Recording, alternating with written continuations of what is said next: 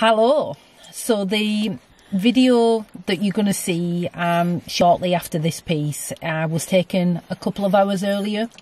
We had a drive down to Arisaig for sunset, and probably the theme of the video is all around chasing the light and wanting to be in the right place at the right time. I think as photographers, and I know I always say this, but you always want those perfect conditions. And as we were driving away from Arisaig, we had a good old conversation around light, conditions, and being in the right place at the right time. I think for me anyway, you know, you watch so many vlogs, so many videos from other photographers, and I think probably even before you consider starting a YouTube channel, the likelihood is that you've watched hundreds and hundreds of vlogs from other photographers that always seem to have those perfect conditions, the beautiful sunrise, sunset, and that's what you crave every single day.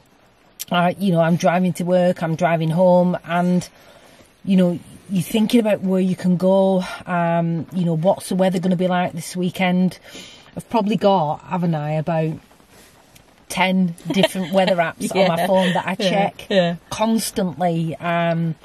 You know, as we all know, it is about planning. Sometimes we don't plan, and that's fine. But I think when you have planned and you've done your research and you've had a look at guidebooks, you've checked all your weather apps, you've maybe had a look at other people's images from a location that you go into to give you a sense of a feel of the place and maybe some possible opportunities. When you get there, it isn't always right because of those conditions. And as we were driving to Arisaig tonight, we passed quite a few lock-ins, a big lock, and as we were driving there, I was thinking, oh, this looks nice, this looks really nice, but I had in my mind that we were going to Arisaig.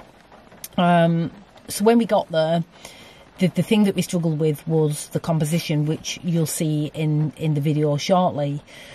But when I got there, I said to you, didn't I? Yeah. I'm not sure it's right. Yeah. The tide's not in.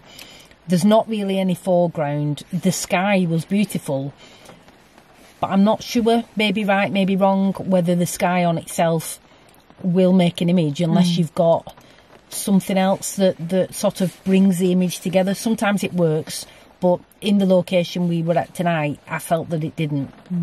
You know, and as I said, you watch other people's videos and they've got those perfect conditions and, you know, the perfect composition, the perfect shot. And I think the small amount of time that you've got when you work, when photography isn't your full-time job, when you work a full-time job, you've maybe got a weekend or an evening in summer where you can get out and do some photography.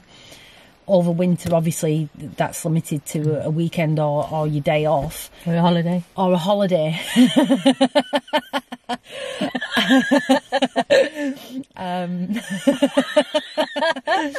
And you crave, you just want those conditions. But my point being is that I think you can get really disheartened when you watch everybody else and you see the conditions that other people get. I think you can get disheartened when it doesn't work for you, and the small amount of time that you've got to be able to capture the image that you want, basically. I think tonight, really, I should have made the decision to come away from that location and think, actually, it's not the right place to be. We'd gotten there, and looking at the time, after having a good look around, wasn't sure whether we would actually have time to go somewhere else or not. And again, I think, you know, the thing that you hear a lot and what you should do is wait. It's a waiting game. And, you know, we laugh and joke, don't we? Because all the time. When I first started in photography and was looking at other people's images, and I was like, oh my God, how on earth have they managed to get that? And it is about waiting for the right conditions and having that patience, I suppose. But tonight I felt that I should have made the decision not to stay where we were and head back towards Fort William. Coming up that road, it probably is about an hour and a half, isn't it? Yeah. To head back along there and look for something else. But again, it's learning, isn't it? I think, you know, you can always want and always would hope for the right conditions for the area that you're in. You know, you were saying, weren't you, that you don't set out to take a bad image. Yeah. I was just gonna say that nobody sets out any part of the day or day off or whenever it is they're off to be able to go and take a photograph, to take a crap photograph. You want every photograph to be the killer shot. Yeah. That's not going to happen. That's not going to happen no matter how hard you try. And you shouldn't beat yourself up about it. It's what it is. And we'll go back tomorrow. Yeah. So we're planning to head out tomorrow morning back into Glencoe and back out towards Arisaig tomorrow night, and maybe stop off a little bit before and see. Get the killer shot. Yeah. And tomorrow the likelihood is it'll rain. The light. Well, I was going to say it'll the rain. light. It'll be low cloud, all low cloud, really dense, a little bit like Glencoe. I was going to say it'll probably be sod's law that the light will be better where we were tonight. Yeah. But hey ho, that's the way it goes. So we'll let you watch the video, and I hope you enjoy it.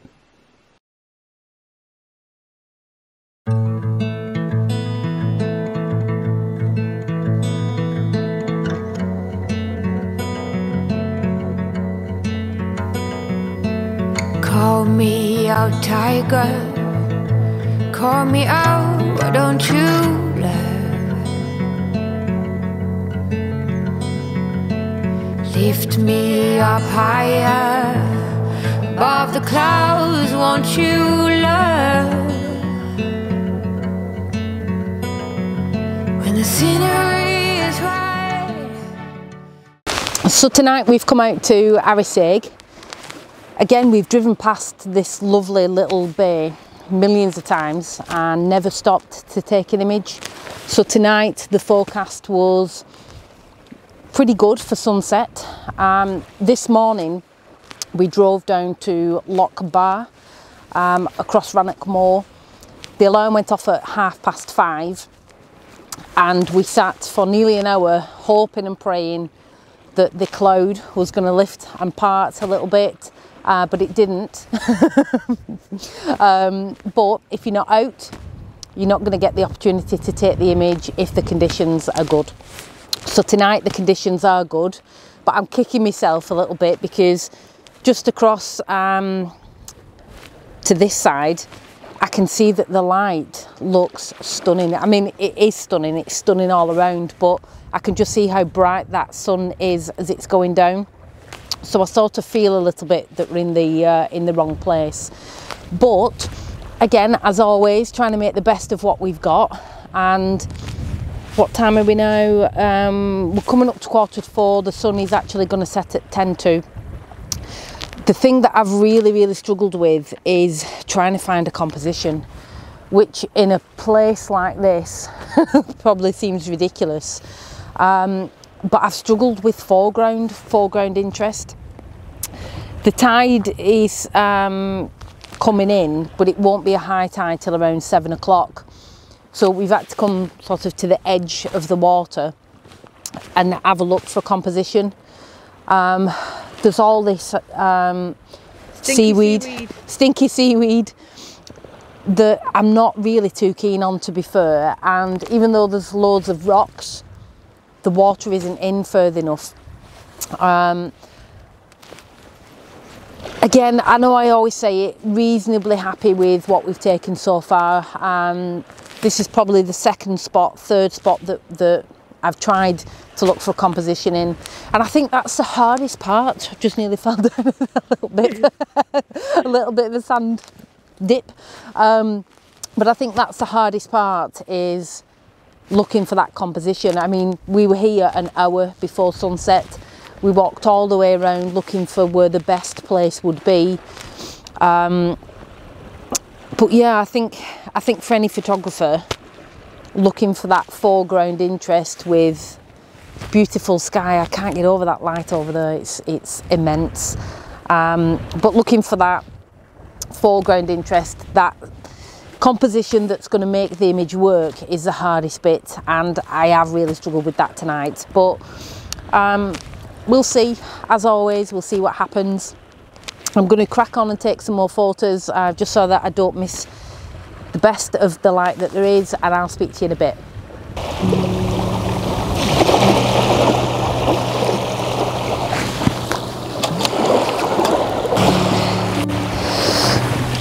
I'm going to have to come back.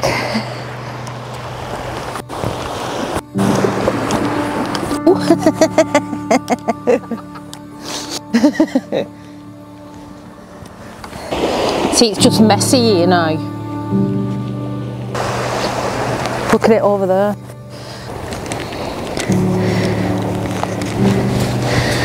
That's better.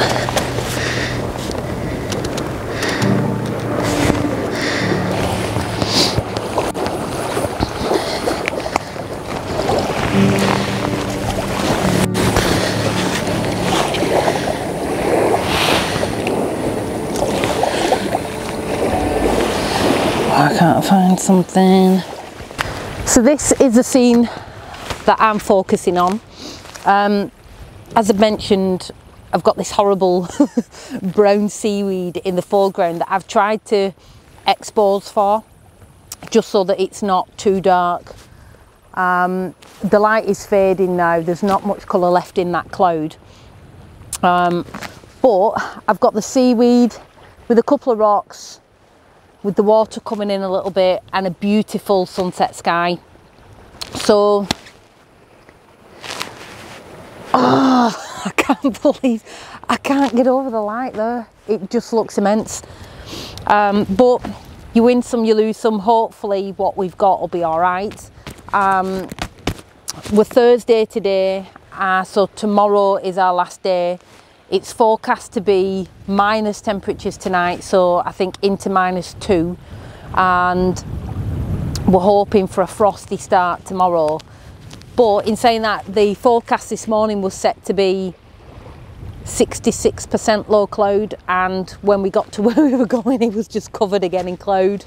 But yeah, what an absolutely stunning evening. So I'm just packing away really quickly, in the hope that we can try and capture some of that light that's over there. I think we've left it too late, to be fair, but if you don't try, you never know. Did contemplate on the way down, there was a nice little locken with a tree growing in the middle of it, that looked quite nice, but it's probably about an hour and 20-minute drive back. These are the things that in landscape photography people probably don't show. The absolute panic to try and get your kit packed away to try and go somewhere else. But as I said, if you don't try, you never know. So it feels a bit like we're light chasers at the moment. So like how you get storm chasers, I feel like we're light chasers. To be fair, I think we have missed it, but never mind. The frustration with that is that as we got in the car and came up the hill a little bit, we only really needed to be over the rocks. But as we pulled up, the road that we're on, there isn't any parking. We pulled in at a little golf club, but me being me was, no, let's not park here, because the signs were saying not to park, it was for the golf club only. And me being me was saying, oh sod it, what are they going to do? So, but anyway, I suppose the lesson from today is that when you're at an area that you're not familiar with, you come out, you try and do a bit of a recce. We spent an hour there looking for a composition and hoping, you know, you could see the colour was in the sky. We'll know for next time. We'll know that if we ever come down this road again, we know where the best spot is to be. If we don't come across anything on the way back, this will probably be the shortest vlog ever in the history of probably our 20 videos. But yeah, we can maybe see what tomorrow brings, as always. See how the images turn out. If we don't find anything on the way back, we'll say good night for now. We're going to go back to our little lodge, have some tea, I'll have a look at the images, and hopefully, as usual, they turn out, and if they do, I'll put them up now. So thanks for watching. As always, if you've enjoyed the video, leave us a little comment, maybe a thumbs up, and if we're really lucky, you might subscribe. Adios.